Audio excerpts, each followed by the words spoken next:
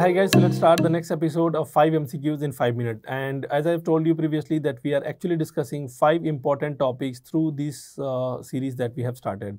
This series is equally important for FMGE, NEET PG and our INI-CET aspirant because question can change, the language can change, but overall the topic remains the same. The very first question that I'm having today is about a female who is on lithium therapy. She developed symptoms of lithium overdose. Which of the following statement is false about the lithium overdose? What is false about lithium overdose? Hemodialysis is not useful in this patient. Lithium causes hypothyroidism. Lithium toxicity is increased by thiazide diuretics and it is teratogenic. We all know, yes, lithium is actually teratogenic. It is actually associated with a condition known as your Epstein anomaly.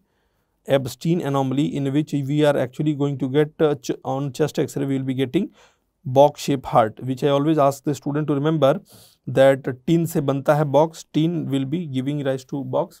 Right. Apart from that, what else that we know about lithium ka side effect? That lithium side effect is remembered by the mnemonic LITTH, lith, and lith stand for your leukocytosis. That is going to be your leukocytosis. Insipidus, that means your diabetes insipidus. It will also be causing your tremor.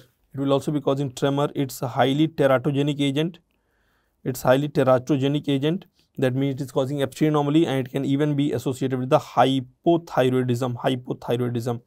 Right. So again, all of the following, effect is all the following other option that we have is actually, correct. The only one which is wrong is for the management of the lithium, we are actually needing or we are going to do hemodialysis. Hemodialysis is something that is going to be required. Hemodialysis will be required. So hemodialysis is not useful. No, this is the most useful. Hai na?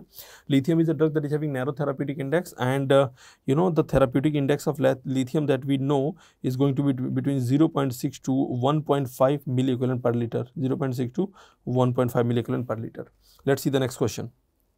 Which of the following statement is correct about the mechanism of action of dicumarol? In simple word, dicumarol का दूसरा नाम होता है, that is warfarin. So examiner is actually asking which of the following is correct about the mechanism of action of warfarin. So what we know about warfarin, it is one of the vitamin K dependent clotting factor, and it targets the vitamin K or inhibits the vitamin K dependent clotting factor. Hai na?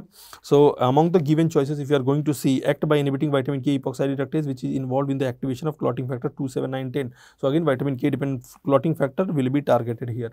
Option A is telling it inhibits the conversion of plasminogen to plasmin. Guys, plasminogen to plasmin, that will be tissue plasminogen activator. A very good drug that we know is streptokinase. Others that we know is urokinase, reteplase, anistriptase, tenecteplase, all of them.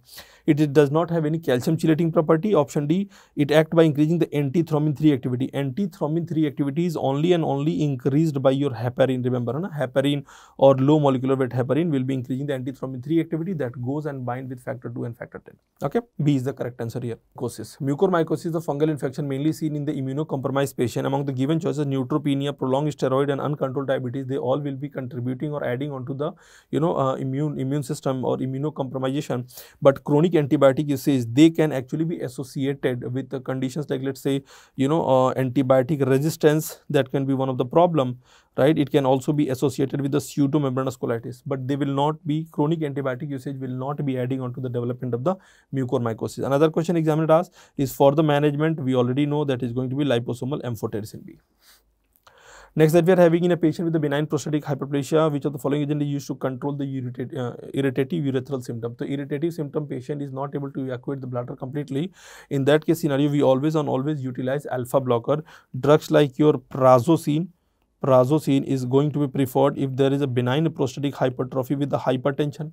However, if there is only a case of a benign prostatic hypertrophy, we will be using agent like your tamsulosin, silodosin.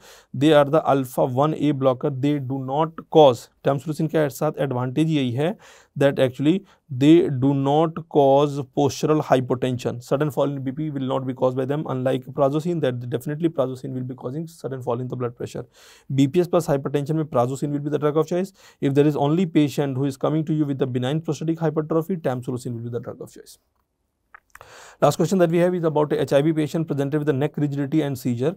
CSF examination confirms the diagnosis of a cryptococal meningitis. So for the cryptococal meningitis, that is one of the serious fungal infection. In fact, for any other serious fungal infection, the drug of choice that we know is none other than your liposomal amphotericin B. If you are going to rule out other option, what I would say that remember voriconazole is a drug which is considered as a drug of choice in a patient with the aspergillosis. Worry not, I am here. Aspergillosis is, worry not, I am here, aspergillosis. Fluconazole, which is considered as the drug of choice for candidiasis. It's the drug of choice for candidiasis and also the drug of choice for prophylaxis of, again, cryptococcal meningitis. Now, there are two questions that is squeezed down from here. One is drug of choice for the active management of the cryptococcal meningitis. We can utilize our liposomal amphotericin B. Along with that, we will also be adding your 5-flucytosine. That is understood, right? Along with this one, along with amphotericin B, we will be adding 5-flucytosine. But single best drug of choice is liposomal amphotericin B. 5-flucytosine plus fluconazole. Again, 5-flucytosine can be utilized, but they are not the drug of choice. Okay.